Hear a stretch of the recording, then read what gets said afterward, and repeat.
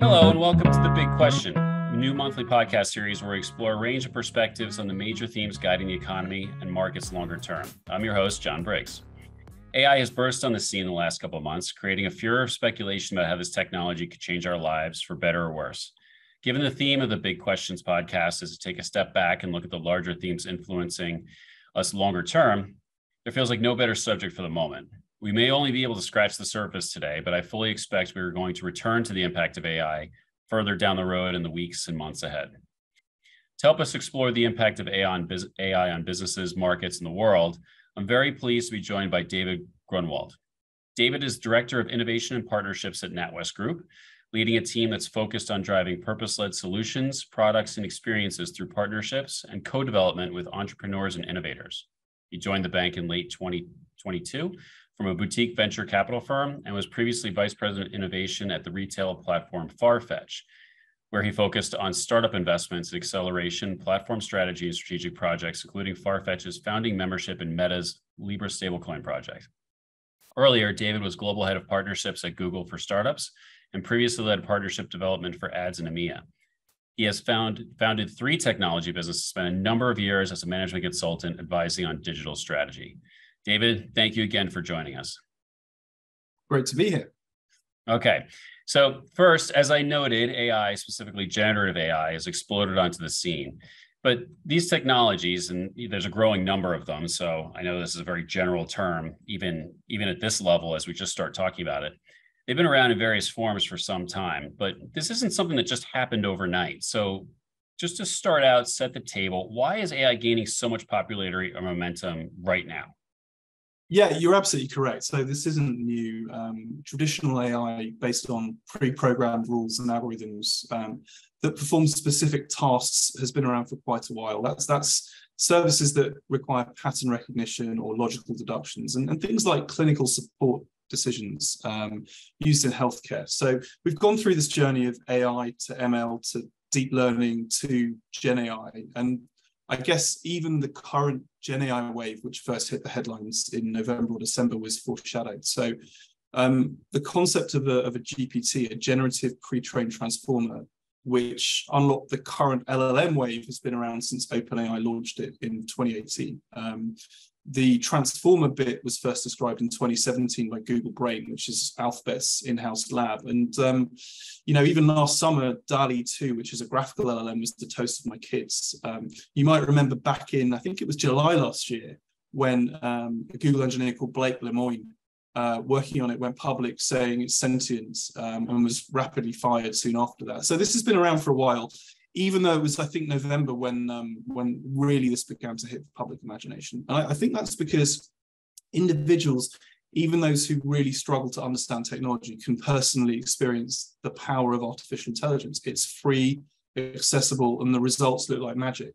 And ChatGPT, which version 3.5 was the LLM in question back in November, took 5 days to acquire 1 million users and 2 months to acquire 100 million users. And it took 16 years for mobile phones to obtain the same number and 75 years for landlines. So this is moving very quickly. My view is it tapped into societal fear and wonder, which is because on the first glance, it's so human-like, it's scarily good, which did lead to this hyperbole from journalists and influencers. Bill Gates said it was as important as the printing press. And there have been all sorts of headlines around ChatGPT being prompted or being jailbroken to fall out and threaten users. We've seen examples of companies like Samsung losing proprietary data to this thing. So it's generated a bit of swirl, it's fair to say.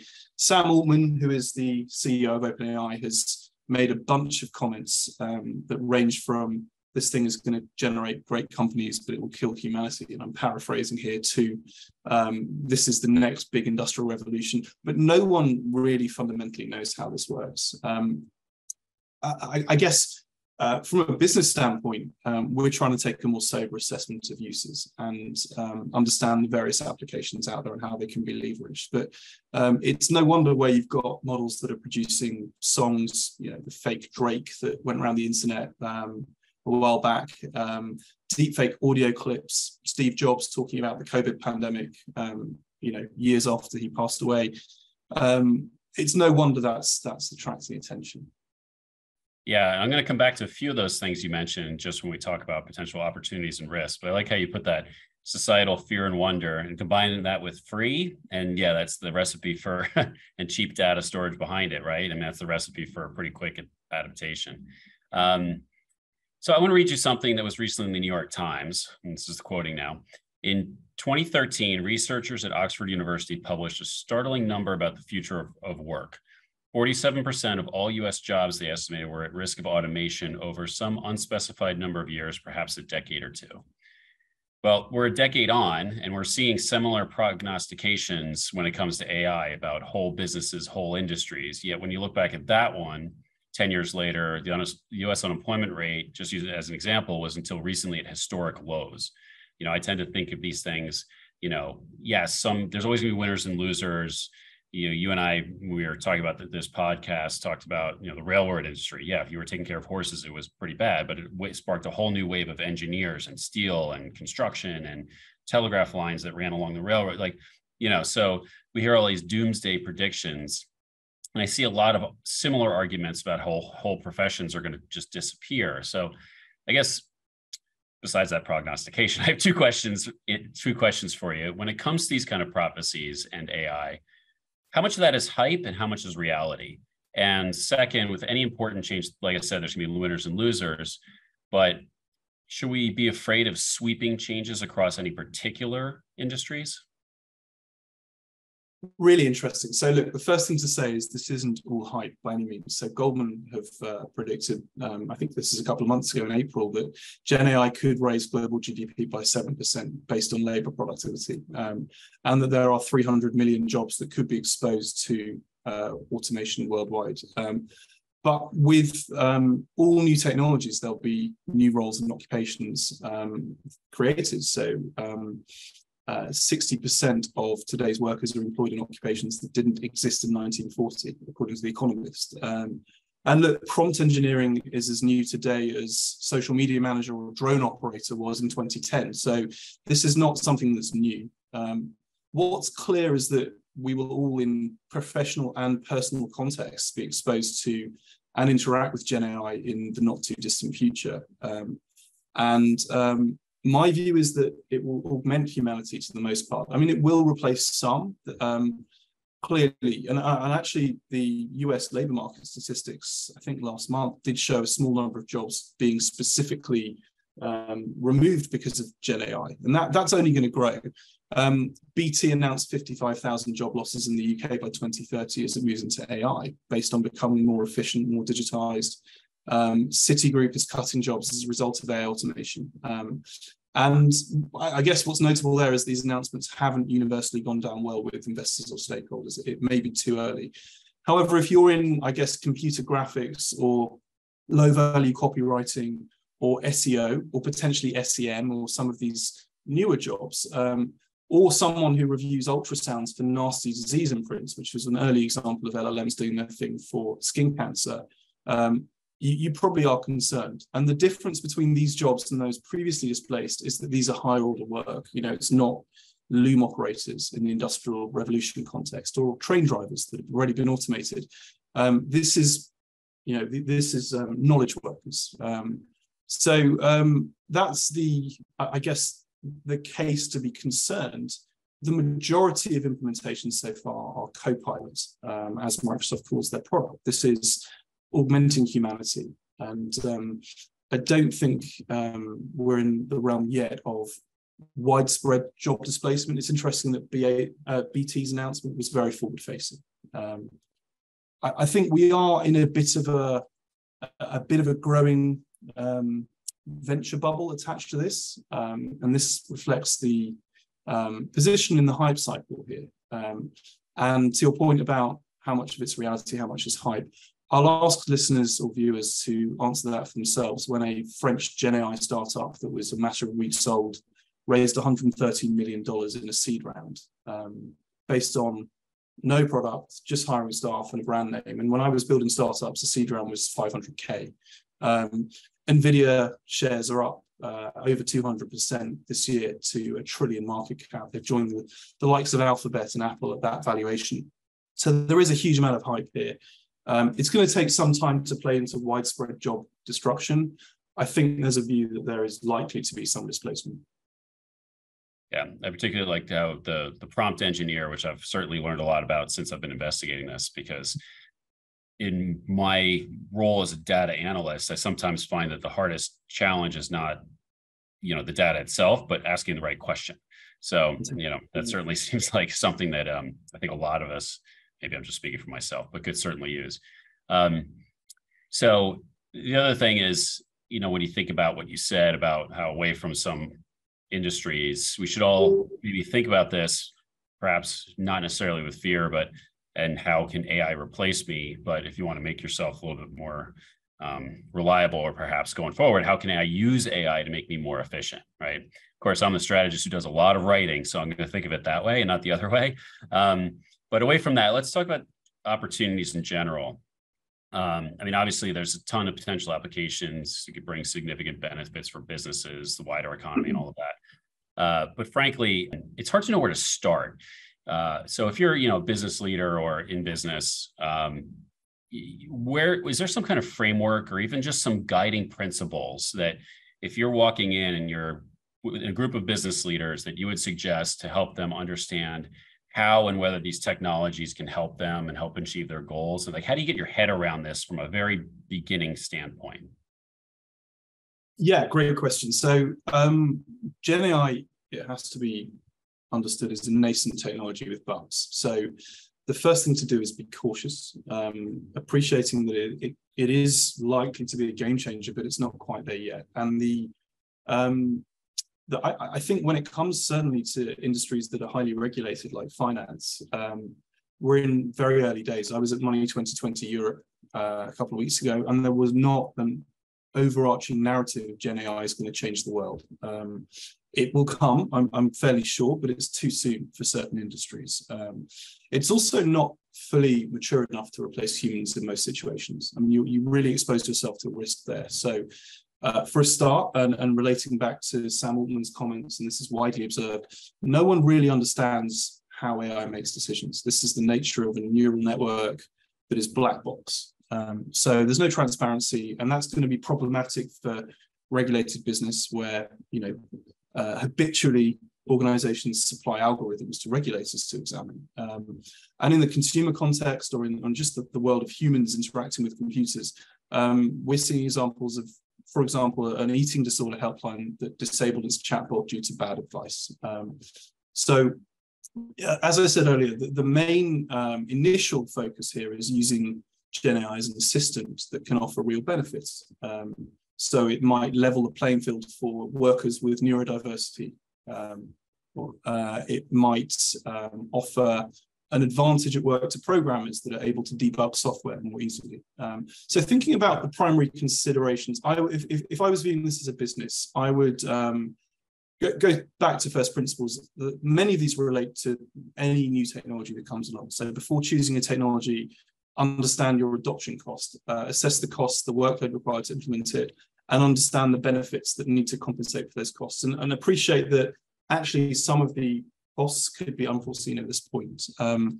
Understand the risk, ensure you're fully aware of the security and privacy risks attached to this. Know that if you are submitting things to public models like ChatGPT, they're going to end up in a mush of public cloud or in someone else's private database. And this is the Samsung engineer example I used earlier.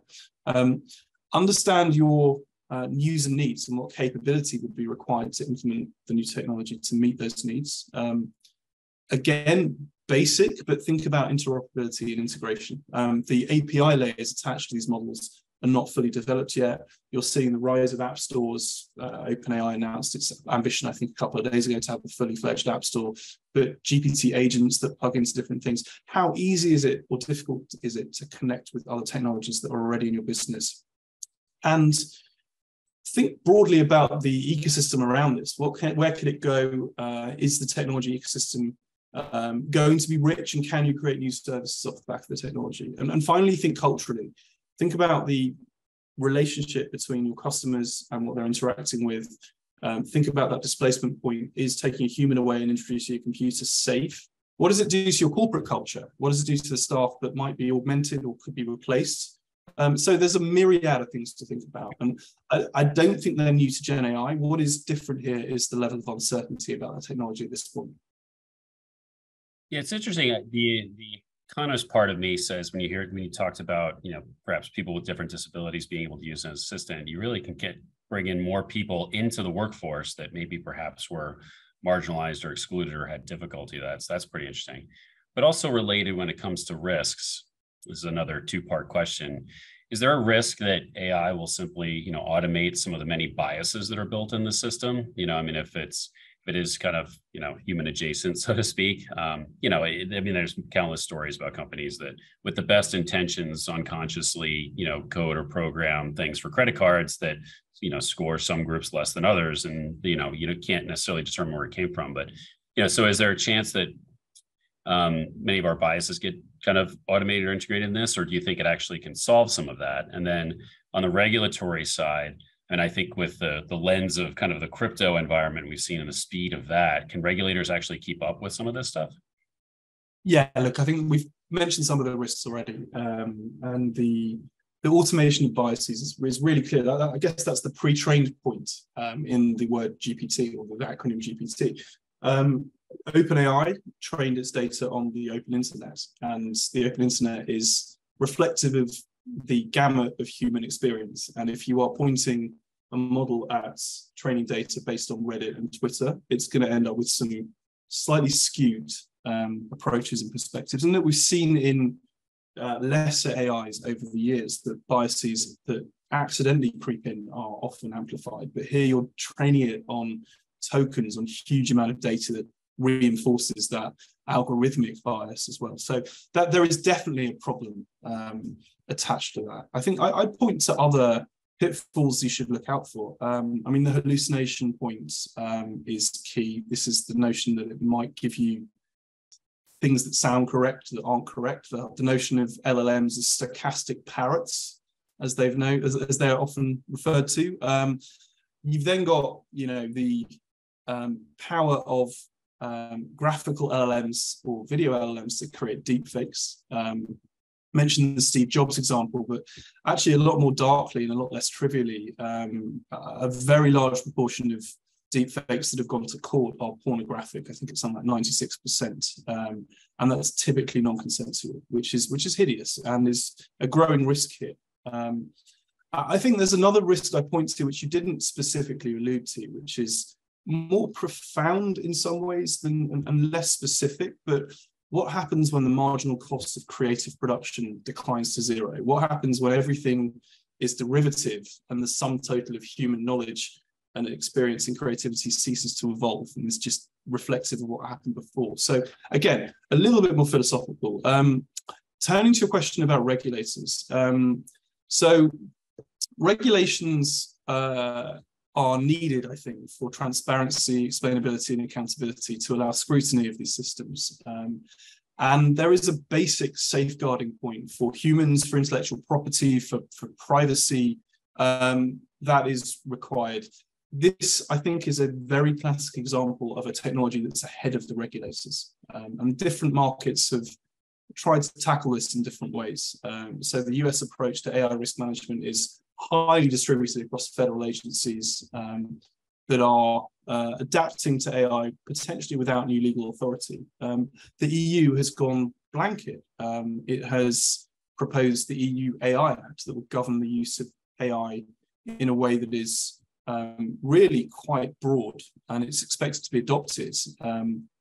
However, that could be constraining. I mean, who knows? But Sam Altman has said that OpenAI could be limited in the EU market as a result of these regs. The UK is going sector by sector. It's not got an overarching AI regulator. It doesn't have plans for one, as I understand it, but is trying to allow different industries to choose their own path here based on some core principles. And has also announced that it's going to hold a global summit this fall to discuss AI regulation, which is something that's got backing from US and other jurisdictions to do. And I think the UK is trying to take a leadership role here That's sort of high level industrial policy based, but it could be quite useful to base that in an economy like the UK that has a big research as well as fintech base to it. So there's a lot happening. As I alluded to earlier, some of the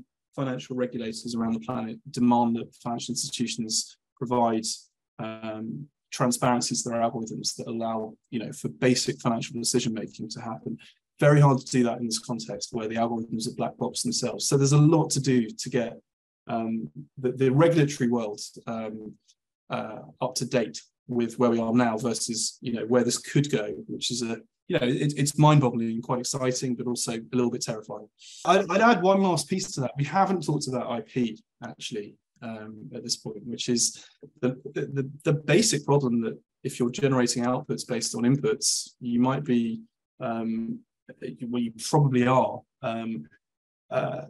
not playing by the fair use rules, whether enshrined in law or common law, that govern ownership of copyrights. And there is a whole body of law that's required to even just deal with that basic facet of a model that is derivative. It uses inputs of existing content to generate outputs that looks like that content. Yeah, and sourced from everywhere. Yeah. So again, from a business standpoint, well, let me just say, you mentioned deepfakes a few times. I mean, as a citizen in a very polarized political environment in the US, there's a lot of reasons that scares me, but I'm going to put that to the side for the moment and just say, even from a business perspective, you mentioned the voice cloning and things like that. It's rife for fraud. It's rife for a cloned CEO voice to make instructions to whether it's to wire money or to make certain decisions or to do certain things. And so what are steps that businesses can take or just start thinking about to ensure their resilience for that kind of thing in this environment? Yeah, look, I think the first thing to say is keep people in the mix at this point, because it's often easier for a human to tell something than a machine, especially a well-trained human. So, I mean, there are telltale signs that can distinguish between a machine-generated deepfake and something that's legitimate. There are tools to develop deepfakes that are improving, and often they're LLM based themselves. So you pit essentially white hat versus red hat in hacker language. So you equip an LLM to understand what another LLM is doing, which is interesting and is already evolving. There's a longer term play here, which I've heard cited, which is the notion of digital watermarking, potentially involving blockchains or DLT technology. And that is where a piece of material, piece of digital content is real, whether it's an image or a document or a piece of writing, embedding invisible to human watermarks to show it's real and linking that to a trust model that a DLT infrastructure could enable. We're not there yet. I think it's potentially a very powerful use of DLT technology that hasn't yet found a use in other ways. So there's a lot to do here. I think it's definitely something that's worrying the InfoSec community right now. Yeah, it's interesting that you could definitely see some blockchain type solutions to some of these problems.